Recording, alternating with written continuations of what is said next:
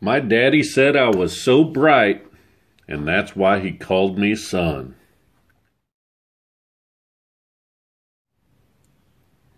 No, seriously, we're going to talk about the Sanglinkee Spotlight slash Welcome back to the O&D Life. So we've got the flashlight that I just showed you in the intro. The Sanglinkee rechargeable spotlight flood camping flashlight. So as you saw on the intro, it's in Amazon, and I'll have a link down below that you can order from. So we'll go through what's in the box when they send it. So it is a spotlight, so you can turn it on. It has a high and a low. Notice that technique there? Anyway, so that's one function of the light.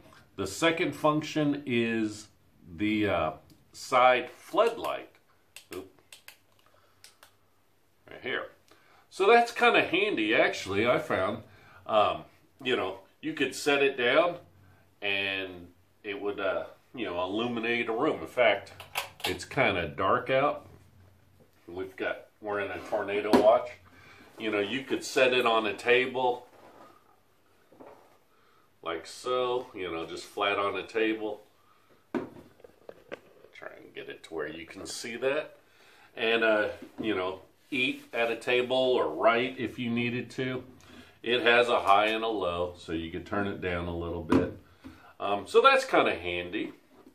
And if you hold the button down, then you get kind of a blue and red strobe, which could alert someone to where you are at. You know, so that's kind of handy as well. Hey, if you have someone on your property, you put that on, that might get them to leave the area, perhaps. So anyways, that's something different. If you broke down on the side of the road and you had this, you may or may not want to use this. I'm not sure if it would be a bad thing. It might be good just as a keep people from running into you if you're pulled over to the side of the road. So that's kind of neat. The spotlight, if you press and hold the bottom button, it does have kind of a strobe. So that's the basic light itself. Basic functions. The other thing that's kind of unique about it, or nice about it, is charged with just a you can plug it into the wall or a 12 volt, you know, cigarette lighter. So here we have the cigarette lighter, 12 volt. For some of you millennials, that used to be a cigarette lighter inside your car. That plugged into there. Here's for the AC. You can just plug it into your wall and it plugs in. It does come with a strap also, so that's kind of handy. You let you be hands-free, and it has a couple of spots to clip into it, or actually just one.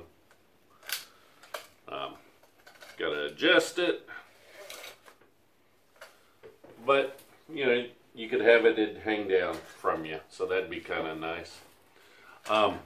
On the back where you charge it, there's also a USB slot that you could use to charge your phone or your tablet as well. So it could act as a battery charger, extra battery charger for your phone. So that's kind of a nice feature. It has a hole on the top that you could screw into a tripod and you know, direct it in the direction that you wanted, or get that flood, you know, wherever you would want it to be flooded to if you had a tripod. If you don't have one, you're in luck because it comes with one actually. Now, I will admit, it is kind of cheap. It's just plastic. Press, and then you can rotate, angle, what angle you want it. You just have to turn it and set it down. So it will screw in on here.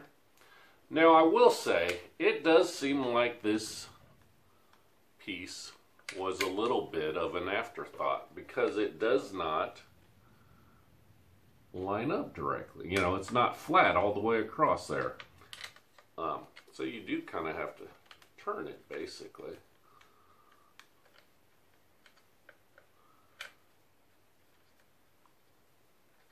And maybe that is how it's designed. In the picture, it looks like it's going the other direction. I'm like, struggling. It's because it's on camera.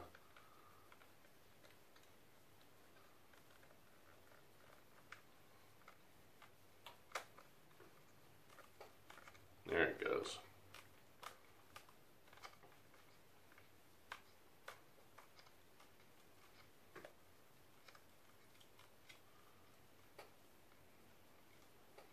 Okay, there it's tight. So, lower the camera back down. You can see, you can adjust it however you need. Angle the beam there if you needed to.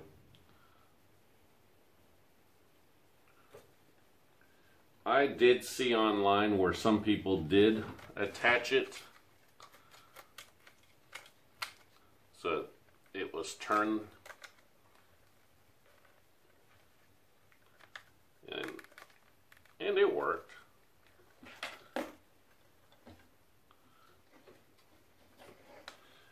Needless to say, I don't think that function is going to be your best bet.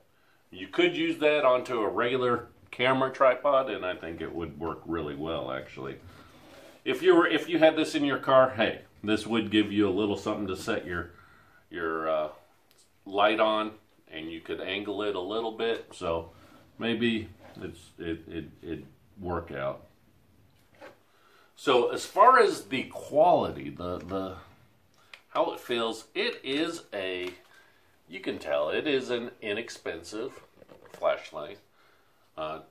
Full transparency, this I was contacted to review this product, feature it on the channel.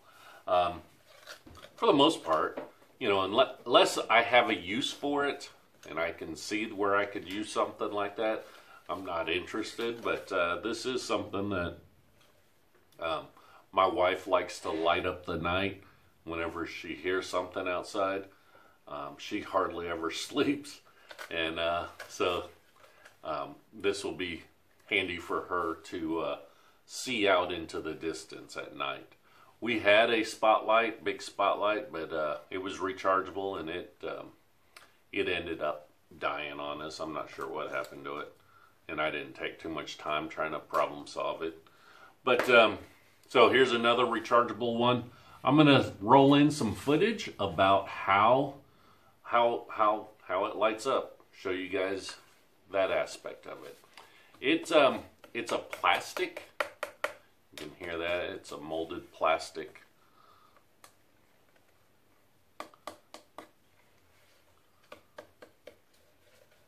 It has these little rubber things stuck in where all the screws are at. One fell out. I think it's in here. I thought I saw it earlier.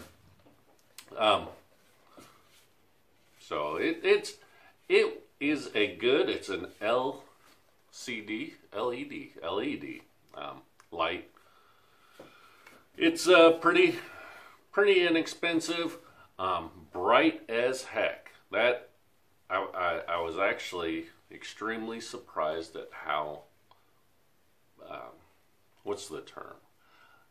How piercing the light is and how it stays in a, you know, I don't know how wide it is, but a perfect kind of circle, a good 5 foot, you know, across radius. I forget my geometry. You can tell I haven't been teaching math in a while. But it just is piercing. So I'm going to roll in some footage of that and let you guys see that. And there'll be a link down below if you're interested in a light like this. I mean, it's inexpensive. It would light up the night, and if something happened to it, wouldn't be too concerned about it either. Gives you also a backup battery charger. So a couple multi-purposes there. We'll be using it for a while. I will be sure to let you guys know if it doesn't hold up. I'll give you an update. So anyways, thanks for watching. O&D out. Okay, so just a quick overview of the spotlight here. You've got two buttons, and the bottom button is what's going to activate the spotlight. It has a high and a low. And then the top button here activates a side floodlight. And what I've found is that this actually is pretty handy to have and hold it like this, and then you could scan around, and as you're walking you can make sure that you do not step into anything you know, that your dog's left you.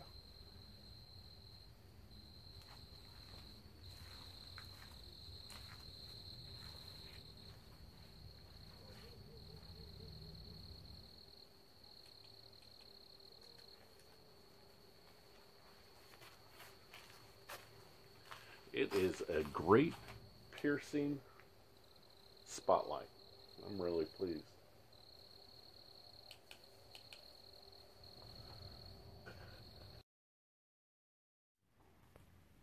Okay, here's some footage at night of the red and blue light as well as the strobe.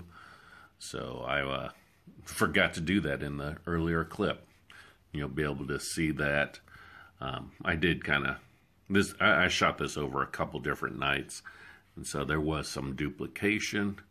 But show you the other stuff, the red and blue flashing.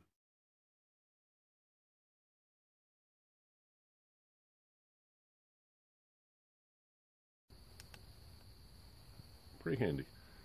Hold it, or press and hold it, and you get the blue and red lights.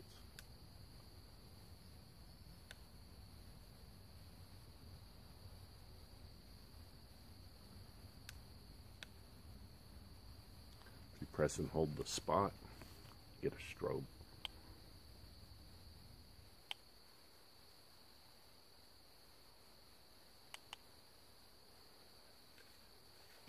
So that's just a quick look.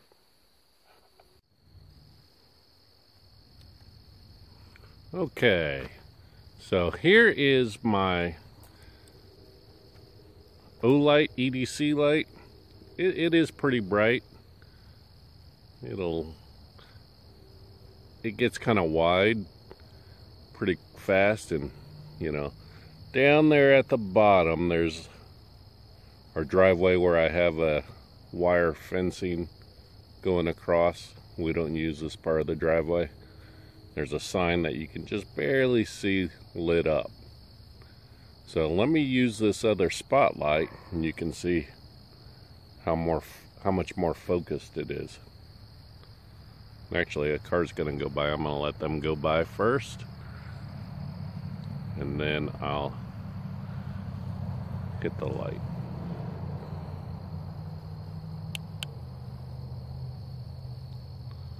So you can see how much more focused that light is, and just really is piercing.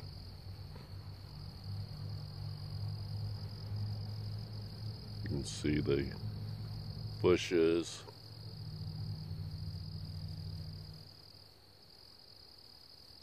Fence.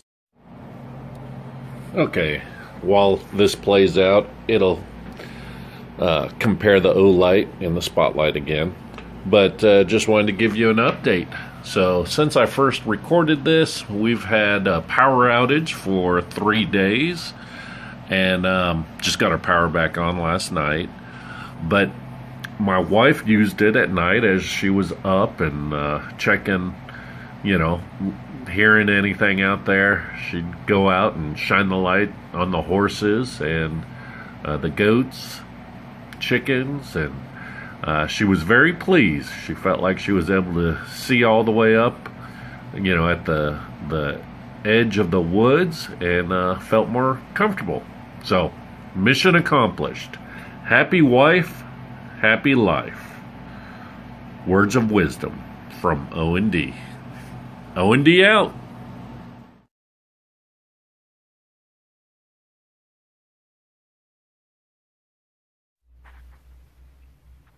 Thanks for watching. I truly feel blessed to be able to do this and contribute back to the YouTube community that I have learned so much from, such as how to do tractor and auto maintenance and repair, plumbing repairs in my house, electrical, which I'm certain has saved me thousands of dollars over the years. Not to mention the tons of entertainment watching tractor-related videos in anticipation of my tractor, then how to use it, or the attachments, or what my next attachment mod I absolutely needed. I'm sure I'm the only one, right? To help support the channel, please hit the like button and comment below. This helps the video get suggested to other viewers. Plus, I really enjoy the interaction from y'all. If you want to see other videos of my tractor adventures, subscribe to my channel at O&D Life and hit the bell symbol to be notified when new videos are posted. When you go to my channel, you will find videos discussing attachments, some safety lessons learned from a rollover I had and a time that the tractor was running away from me downhill. And then there's videos of just getting orange and dirty. If you are on Facebook, you can find me at O&D Life. Like and follow the page for sneak peeks of current weekend projects and likely upcoming videos.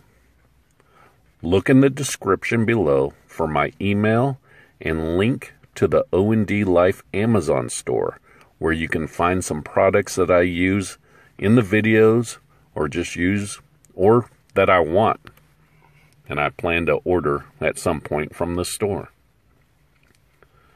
Lastly, check out some of the videos in the description. I have some links.